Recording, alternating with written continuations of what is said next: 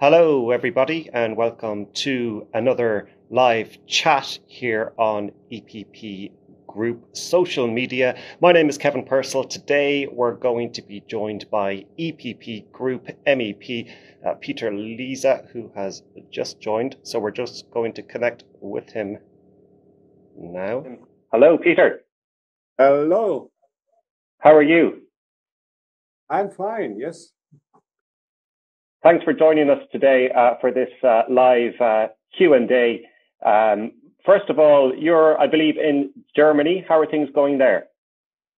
Yeah, we are quite happy.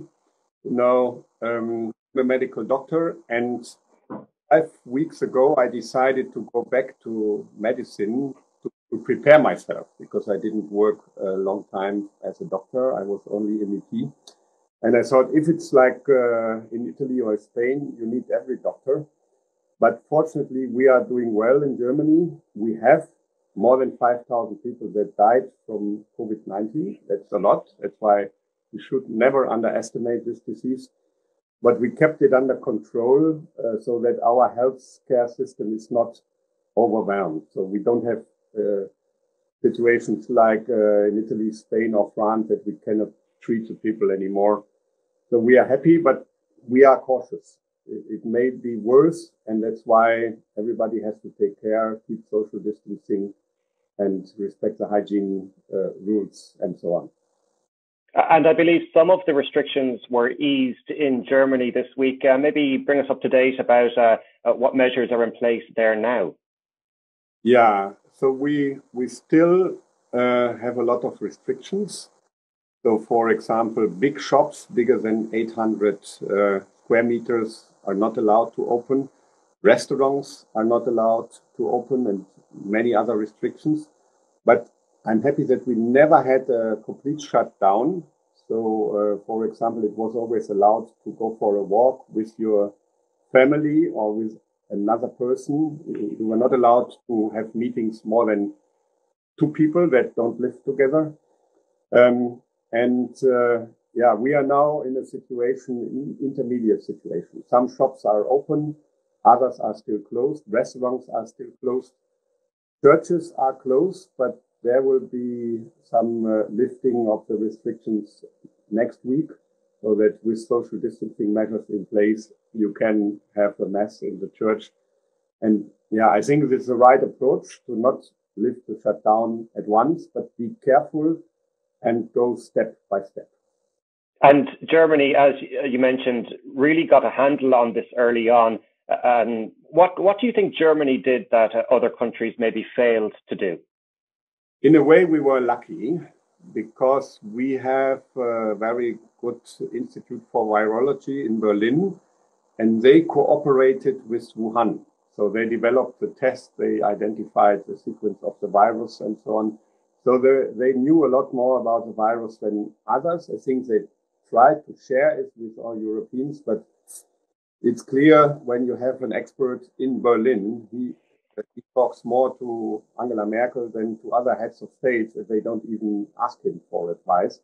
And that's why we were able to control the first outbreak. In January, we had the first outbreak, but obviously we kept it under control. There was no spreading of the disease anymore. And when the second outbreak came in February, we were much more alerted. We had already test capacities in place. We had already experts that understood how one should behave. And that's why we were able to test much more people. And if you test more people, you find more cases. And I'm sure that in many other countries like Italy, Spain, and the UK, we have much more cases, but they don't have enough tested to give this correct figures. And that's why it seems to be that the death rate in Spain, UK, and Italy is higher than in Germany. I think it's just the same, but we identified more cases, and that's why the proportion of identified cases and deaths is better in Germany than in these other countries. Just for the people who joined, you're very welcome to this live chat with Peter Liese, and you can ask any questions just below here, and we'll try and get to them. Peter, you mentioned you returned to practice as a medical doctor for a bit at the start of this crisis. How was that for you? Yeah, it was interesting. I understood that I know something, and many issues that I learned in former years, they came back to my attention. But I also know that, when you are many years in MEP, you are really depending on the advice of your colleagues. So I'm not a perfect doctor. I had to learn a lot, and I would still have to learn a lot if I would be asked to really work in an emergency case. But it was an interesting and refreshing moment also to see what normal people think when they don't talk to an MEP. And when they talk to an MEP, they have another attitude, but when they talk to a doctor or a colleague, this is different. And I was suffering myself from the lack of protective equipment, so I had to do the first 2 weeks without a mask. And then people, friends, patients gave us a mask. And I was also a witness that even though we do it quite well in Germany, that is also the judgment of international independent experts, people were not always happy. So they would like to be tested even more. So nothing is perfect, also not in Germany. Everybody knows that until or if we get a vaccine, this thing will still cause problems. From a medical point of view, maybe talk us through the process of getting a vaccine. I know there are many clinical trials underway. There's one, I believe, in Germany, the 5th authorized trial. How long will this all take, do you think? Yeah, first of all, I think we have also other measures. Maybe we talk about it later. So, but the vaccine will, of course, solve the problem almost completely. But we have other ways and means which we should use to reduce the harm already before. But on the vaccine, so there are 6 clinical trials authorized worldwide, 2 of them in China, 2 of them in the US, 1 in UK and 1 in Germany. But there are 80 projects. So that means that many, many scientists all over the world, also many of them with support of the European Union via the research program Horizon 2020, are trying to find out the vaccine. And one of those is in Germany. The clinical trial was authorized this week, but we have to be careful. You know, a vaccine that is proved, that is approved by the European Medical Agency needs to be safe. There are some people that say that vaccines anyhow are dangerous. This is wrong. When the European Medical Agency has checked it, the benefits are always better, more important than the risk. That's why people should use the vaccines that are approved. But we are not yet there. You need first to test it with very few human beings. If there are any serious side effects, you stop the test immediately. If you have no serious side effects with few people, then you go for large scale and you see, is there also really an effect? Are the people immune after the vaccination? And this, unfortunately, takes time. The bureaucracy, the paperwork is reduced to the absolute minimum. The European Medical Agency will do whatever they can to speed up the process, but you cannot speed up the testing too much, because otherwise you may risk that people die from the vaccine, or that the vaccine doesn't really help and you feel protected, but you are not. So unfortunately, I think whatever we do, we will not have the vaccine available at large scale for all the Europeans this year. If we are lucky and we do the best we can, it may be the beginning of next year. But it may also be in the second part of next year. So only I can say we give money from the European Union and we work with the authorization agency, with the EMA, to do it as fast as possible. So what can we do between now and then to try and minimize the risks? Someone here just asked about masks and the effectiveness of masks. What kind of measures do you think we should be taking between now and by the time we get a vaccine? First of all, before we have a vaccine, most likely, nothing is sure, but most likely we will have a medicine available that helps. That doesn't cure everybody, but that maybe mitigates the effect so that maybe only half of the people that die now would die in 6 months from now. There are clinical trials ongoing, and we need to be really working together. It's very important that all the member states work together to put their knowledge together, and then we would already be in a better situation. The second point is the mask. I think they can help. You should not avoid social distancing because you wear a mask. So, for example, if you are in a shop and wear a mask, it's not a reason to not keep the 1.5 meter distance, but it gives additional protection. And especially when you just can't avoid the closer contact, the mask would help. And sometimes it happens by coincidence that somebody falls and then you get in closer than 1.5 meters. And the third point, and that is, I think, the most important point for the moment, those countries that have lifted the lockdown and at the same time don't have big figures with new infections, they are using an app. For example, in South Korea. In South Korea, there was never a real shutdown. Restaurants are open, shops are open with the mask and the social distancing. But on top of that, they have an app. And this is important because an app can inform people much faster than the health officials can. So if you have a positive test, and then somebody asks you, whom did you meet during the last week? And at the moment, it's easy because we all are in social distancing. But if we go to subway again, if we go to buses, if we go to restaurants, then it may be more difficult to just remind whom I met. And the app can just inform the people in line, and that is very important, with European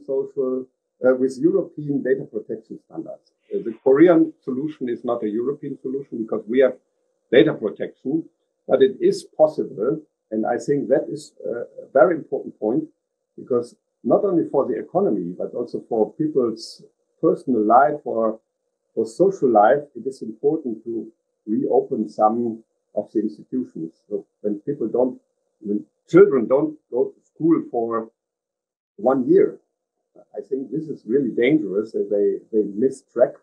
And those young children that are anyhow in difficulties would be really in a big problem. So I think we need to lift the shutdown, but we can only do it in a justifiable way if we use the app. And just on the app, I mean, people are going to have concerns about privacy and mass surveillance and tracking locations. What do you say to them to allay their concerns about all of that? We need to take them serious because if people don't have trust in data protection, they will just not use the app. But I think there are many ways to ensure protection of data. And I'm very convinced that the data protection will be much better on this app than, for example, on WhatsApp, which many people just use and only a few are not using it. And so we will have better data protection. The only discussion among experts is, do we have a decentralized or a centralized procedure? Both is possible with complete anonymous data, with no tracing of personal data. But there's a struggle, what is the best solution? And I think both are possible, but we need the solution. And there may be a 0.01 risk that some misuse is possible and the data are not 100% protected. But when you die from COVID-19, you are 100% death. And when you lose your job, you are 100% unemployed. So I think 99.99% data protection should be better than 100% death or 100% unemployed.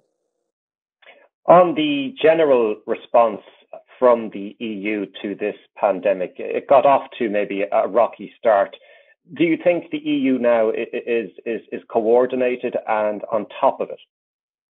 Yes, I think so. It was difficult in the beginning But I'm really impressed by Ursula von der Leyen. First of all, as far as I see, she's the only high-ranking politician that admitted that she underestimated the risk and that she excused with Italy.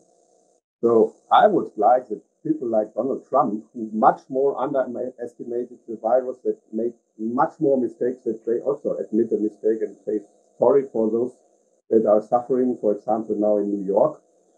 So Ursula von der Leyen did the right thing, and now she's working all day and all night, along with all the people in the commission, DG Sante, also ECHO, the humanitarian aid people. So they are doing whatever they can. And I think we have already achieved a lot with this European cooperation after a difficult start. I would wish more. For example, only according to my knowledge, 3 member states in the European Union receive patients from the most affected regions. For example, North Italy and east of France. So this is Luxembourg, Austria, and Germany. I think many more member states could do it. There are empty hospital beds in, for example, in Finland, also in Ireland, in Eastern Europe. So they should also help the most affected regions.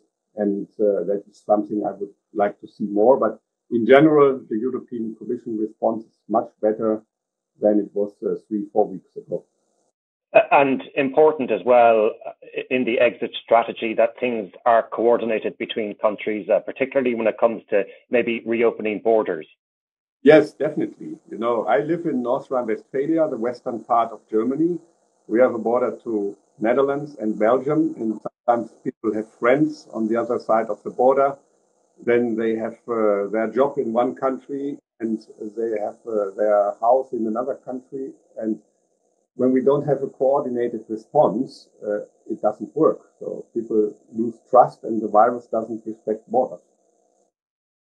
Just getting to some questions. My next one, actually, someone has asked there, and it's the threat of a second wave. I mean, people might be thinking restrictions are being eased and things are getting back to normal, but there is always the chance that this thing could come back and we could all be back in lockdown once again.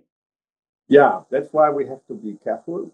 So the assumption that we have one lockdown and it is eased and then we go back to normal, this is unrealistic. We have a new normal unless we have a vaccine. So we will have a new kind of normality and we need to do it step by step. This is difficult because the one shop that is not allowed to open or the restaurant that is not allowed to open will always say, why me is closed and the other shop is open. But it is important to go step by step and not to have a big surprise because we know more and more about the virus. We learn every day. But for me, it's still a miracle why, for example, in Spain, the figures exploded. So when I was last time in Brussels, that was the 11th of March. Since that day, I work in the practice and I worked in my home office. But at that day, we all looked at Italy and nobody spoke about Spain. But only 2 weeks later, we had as many people dying in Spain than in Italy. And I don't know why this happened and what we overlooked. So, and if this is true, we should never be too sure that we have it under control. We should always be careful. Which brings me to the next question about lessons being learned. I presume lots of lessons have been learned over the last couple of months here. Yes, definitely. I think one important lesson is that health must get much more a priority in the politics nationally and also European-wide.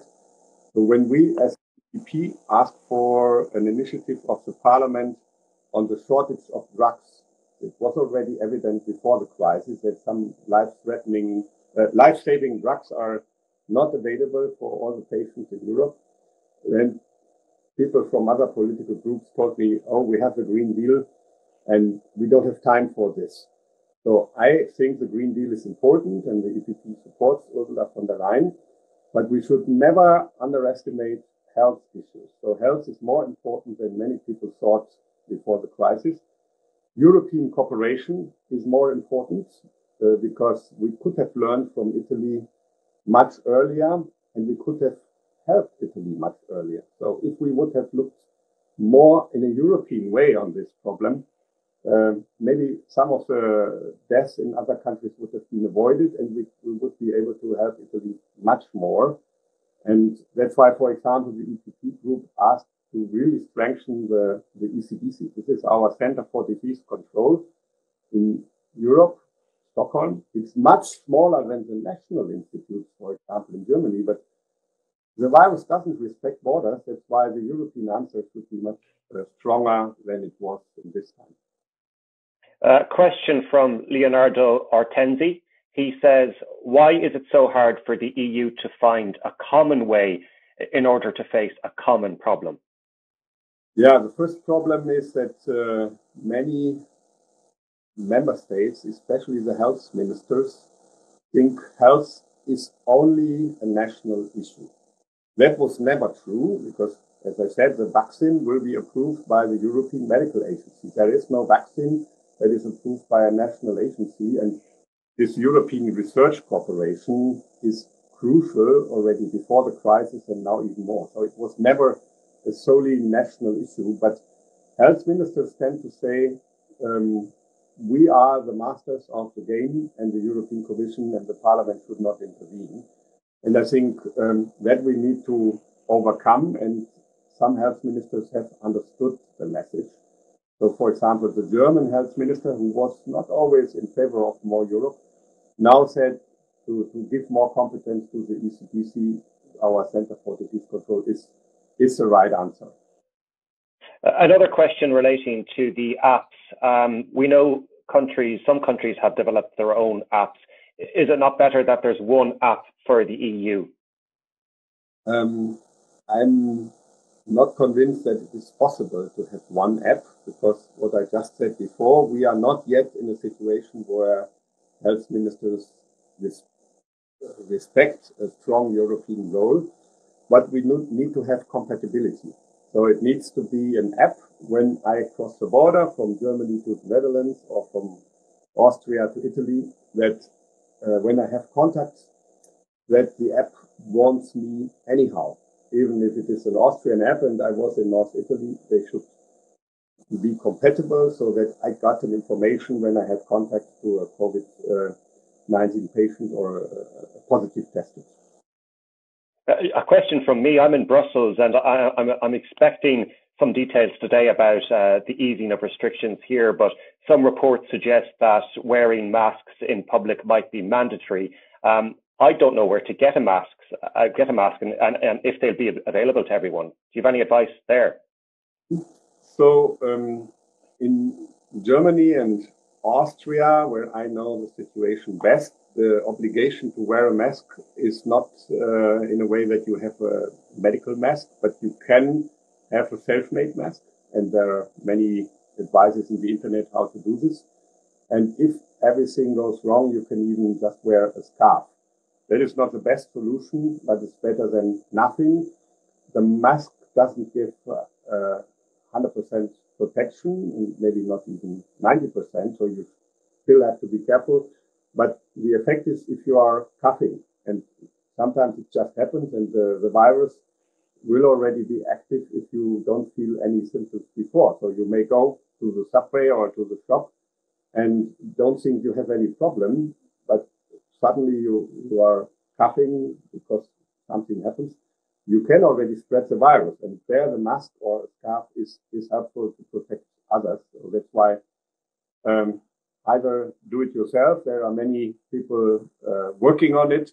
So I got, for example, a self-made mask from the wife of my assistant, and others also offered it to me, and this is much better than nothing. A good point. I'll see what I have to make my own mask if it comes to that. Just in general, people will be looking ahead to the summer, thinking, can I go on holiday? What's going to happen? Is it safe enough now to say that social distancing is going to be the new normal for the foreseeable future? Unfortunately, yes. So I don't see a situation where social distancing is not necessary anymore before beginning of next year, when we have a vaccine, and maybe even a bit later. But of course, we are all learning every day. So we know personally what we can do in providing social distancing. For example, when I meet my friends, I do it either on FaceTime or on Skype, or I do it outside in the garden with 1.5 meter distance. So this is a learning process. In the beginning, we did no meetings. Now we can do it, but with having social distance. And the same applies for holiday. If we are in a situation where we can better control the virus, I could imagine that in some countries it's possible to go for holiday, but of course not with hundreds of people in a dining room on the buffet where you touch them and fight for the food. So this is impossible, and also parties wouldn't be possible. But to go for hiking in Austria in a flat that you hire, and you go to the supermarket as you would do at home, in limited circumstances could be possible. And the question is who will get the two flats that are available. But also, for example, in a hotel, it's possible with less people and no common dining, but lunch served as a package. We need to be creative and need to find ways and means. But maybe for many people, the best option to do holiday will be at home, but not staying in the flat. I think that is very important. Whenever local circumstances allow and local rules allow, people should go out for a walk, should go hiking, should go cycling, because this is good for your health. And, cycling is a good example. You cannot come people closer than 1.5 meters for a longer time while you're cycling. You're just, because of the bike, you are far away. So these kind of activities, I think, should be possible more and more all over Europe. To keep people in their flats for months is also a challenge. And whenever authorities allow, or whenever authorities are in doubt, I would advise for allowing people to go out and do their exercise and do things that they like, but keeping the social distancing rules. Okay. Peter, I think we've covered plenty of topics there, unless there's anything else you would like to add to that. No, I think this is the most important. Maybe one message in the end. I think it's true that Europe didn't react good in the first line, but I'm not convinced that we can survive in this crisis without European cooperation. For research, for vaccine, for medicine, also for the economy, nothing will be better without the European Union. And I'm very sure that this will also be one of the lessons learned in the UK. They are suffering a lot because they thought they could do it different. I think they will come back to the table and negotiate for a much more common approach than they thought maybe 3 months ago. So European cooperation is an answer in this crisis. And that's, I think, the main lesson that we learned. Perfect. Okay, Peter, listen, thanks so much for taking the time to talk to us here today, and stay safe. Stay safe. Hello to everyone. Bye-bye.